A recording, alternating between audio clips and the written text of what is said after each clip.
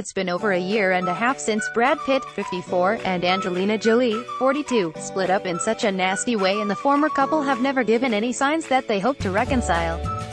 That sad fact has hit home for their 6 children, especially now that the Maleficent actress is reportedly quietly seeing a handsome older realtor. Angelina's kids are disappointed now that mom is dating again. It has taken some time for the kids to come to terms with the divorce, and to understand that their family has been divided.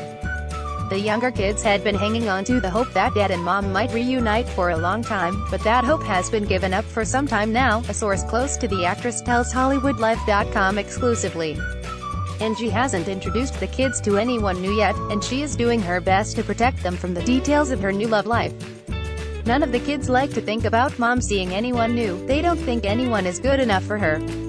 When she dates, Angie tells the kids she is going out for work dinners. But the older ones know what is really going on, and it makes them sad, our insider continues. Like any guarded parent, the Oscar winner isn't going to be introducing any new man to her children until she's found someone she's super serious about.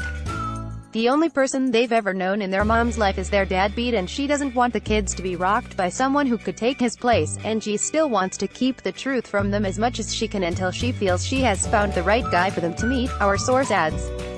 Angelina has primary custody of the kids, who live with her full-time.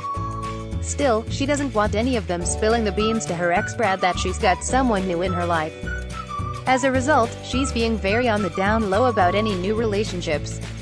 Angelina feels the kids are too young to worry about her adult life, and the last thing she wants is for the kids to run back to dad and tell him about the different men mom is seeing.